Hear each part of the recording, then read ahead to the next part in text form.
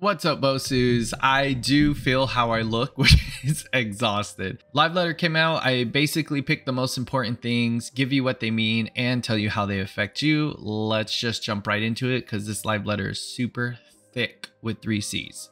Also, make sure to hit like on this video. It really helps push it out to other people and helps with the YouTube algorithm. Thank you. New MSQ, no action needed, just catch up so then you can play the new MSQ that comes out. The story has been riveting and I've absolutely loved it. I'm interested to see where they go next with it. New side quests, this is Tataru's Grand Adventure as well as further Hildebrand adventures. I'm assuming you have to do the Hildebrand adventures in order to continue the Manderville Relic quest. Fortunately and unfortunately for those who enjoy Hildebrand, you're gonna have to continue. If you don't enjoy, so sorry.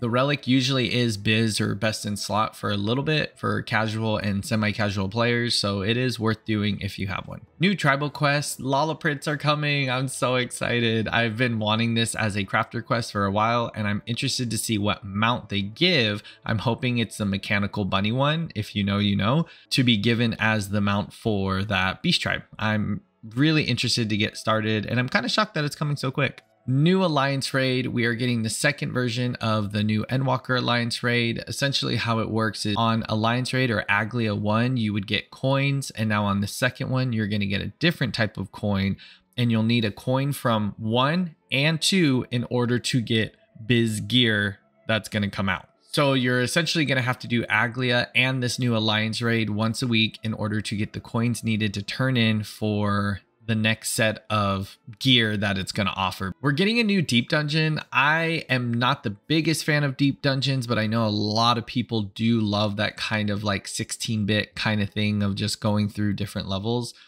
We have Palace of the Dead and Heaven on High, and then this one's going to be Eureka Orthros. You're going to have to get to Palace of the Dead level 50 in order to unlock this dungeon. If you haven't done that yet, you can join our Discord for the NA and European data centers. We have quite a growing community for those data centers, and we're going to be setting up Palace of the Dead clearing parties over the next couple of weeks. So make sure to join down below if you want to do that and are interested in that. They are adding more duty support in for Heaven's Ward. I have really enjoyed duty support thus far. If you didn't know, it's basically so NPCs can run with you in the dungeon instead of you having to queue with a party. This does 2 things. One, it gives people who want to be introverted and play solo a better option in doing that. But for those who don't know, it actually gives a lot of lore and backstory to the dungeon and area.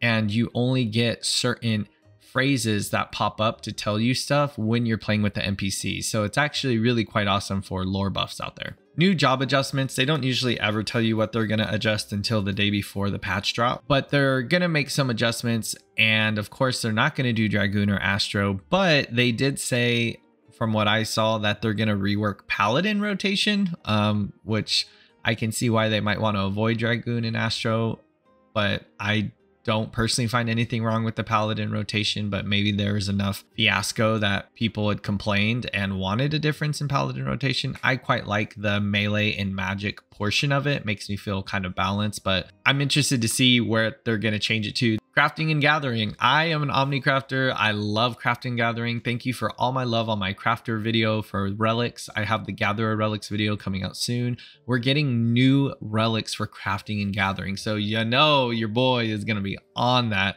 It's one of my favorite things to do in game. I can't wait to start getting those new relics. With new crafter and gather gear, normal gear coming out, you're going to want to stock up on your materia because you're going to be melding a lot. And if you have enough materia, you can sell it and usually make like a gigantic ton of gil because so many people are going to be melding.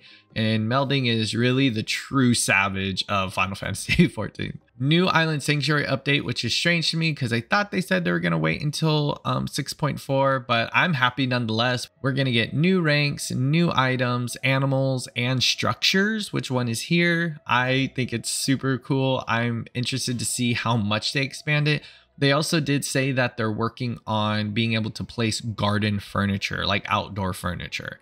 That would change the game. If you can place and build on Island Sanctuary with housing items, that's gonna be a game changer. So hopefully they can get to that sooner rather than later. new hunting treasure maps, which is the second version of the 90s map we already have out. So if you have maps or you do maps regularly, we're getting basically the version where it's just a rotating room. You don't have to go through different levels. We do maps all the time in my Discord every Friday for stream. I stream Tuesdays and Fridays.